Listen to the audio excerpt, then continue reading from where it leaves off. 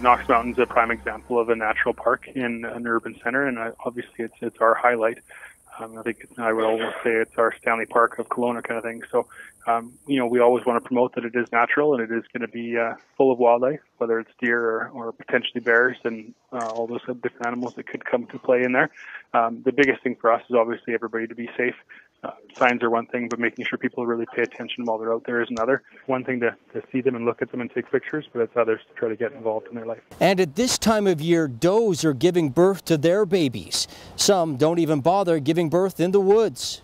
The does should be having their babies soon if they haven't already. So it's all sorts of animals that people should be aware of, and obviously if they do see any baby deer and that kind of thing, obviously don't touch them. Leave them alone. And it's, the mothers will have the tendency to try to protect their young, no different than a human mother would. Knox Mountain, like most of the parks in Kelowna and really the entire province, is a wildlife natural park. That means we share these spaces with bears, deer, and other wildlife. And if they're not acting aggressively, best not to call a conservation officer. And in fact, do like the Beatles song and simply let it be.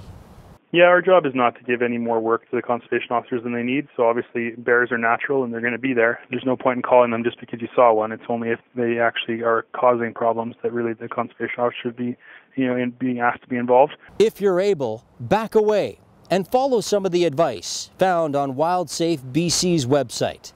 Rob Gibson, Castanet News. Looking for things to do? Find our event section under our blue Our Town button in the yellow masthead. Also, post an event for free anytime.